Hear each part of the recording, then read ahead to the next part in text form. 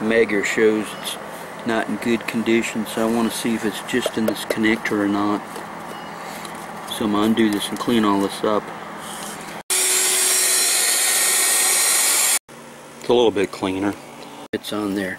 This is the electrical entrance on the Trane, and this is from 1995. And slide this off vertically. You can see there's a bunch of crud in here, so I'm going to go through and vacuum this out.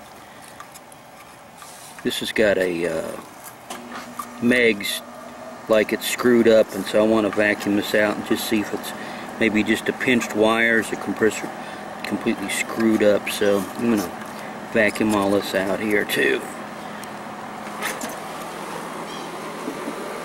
There's the vacuum. Here I am down inside the unit. Here's the control box.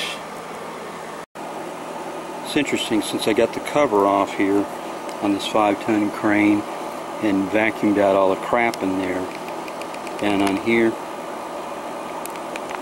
when I go through and use the Megger over here,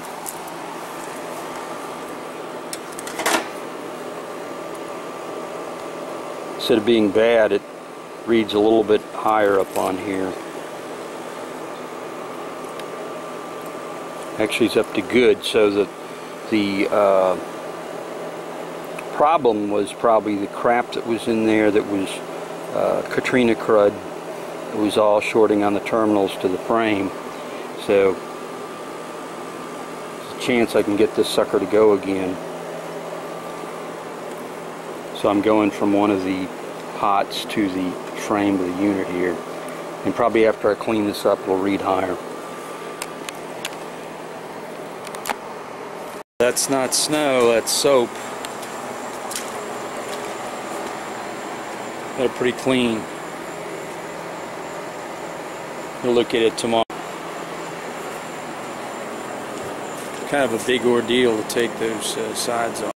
Okay, here's I'm going to use the Megger here on the compressor wires to the frame of the machine. This is the frame of the Trane here. Hook this under one of the compressor wires. Then the other wires over here need to be not touching anything. I'm going to go push this down. Get about 300 to 400 megs, which is good. Earlier it was completely bad because there was crap down in the connector, down in the housing where the wires go in, because they had a bunch of marsh grass in there. Now, just for good measure, I'm going to go through and try this hand crank unit.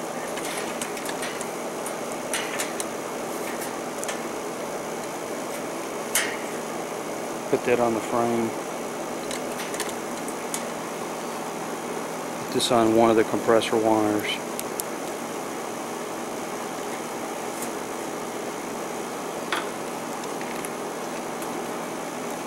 This is an old Navy unit.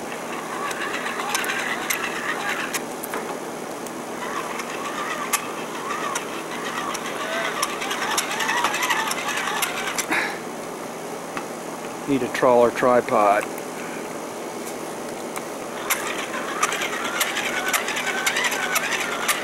Supposed to do this 3 times a second. It reads about roughly about 100 to 300 megohms, which is good. This was last calibrated in 1968. Now, what's interesting about this unit is that it'll go from 20 down to 0. So you can get half a meg, 1 meg. So if you come over here and look at the heater wires on this Trane, and I go from the ground over here to the one of the heater wires. It also goes to the thermostat down there. It'll read bad below 20 megs. And it might just be the insulation's broken down. If I put this on the older one,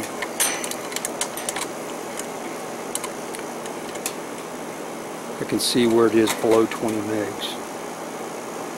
I'm going to put the Megger on the heater.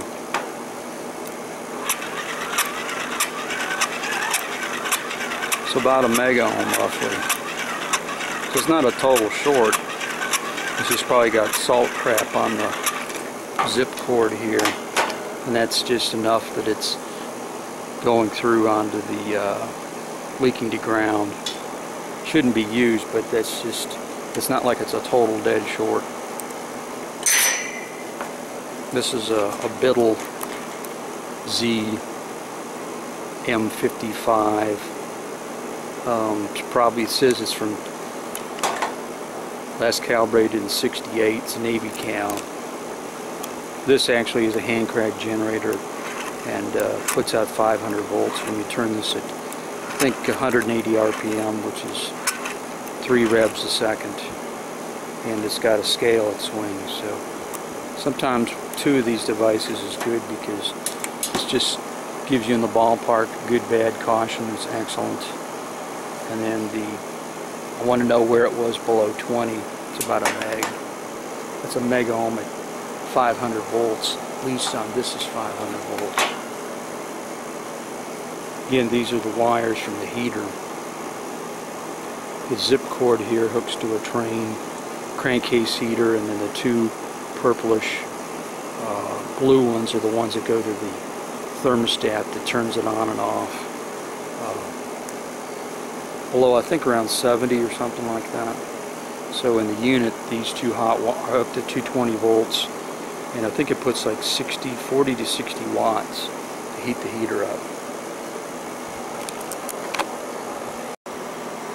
This is a Supco M500 mega ohm meter. Goes from 1,000 mega ohms down to 2. And this is an old hand crank Biddle. You turn this 3 revs a second, puts out 500 volts, 160 RPM. Anyways, it goes from 1,000 mega ohms down to 0, and so the Supco's range 20 to 100,000 is between 20 here and 1,000. So if you kind of want to explore what's really kind of going down at a lower range, sometimes one of these older devices is interesting to use to kind of see how bad of screwed up insulation you have. It gives you some clues about whether you've got some wire that's just got something broken on it, or something touching a frame, or is it completely a dead short.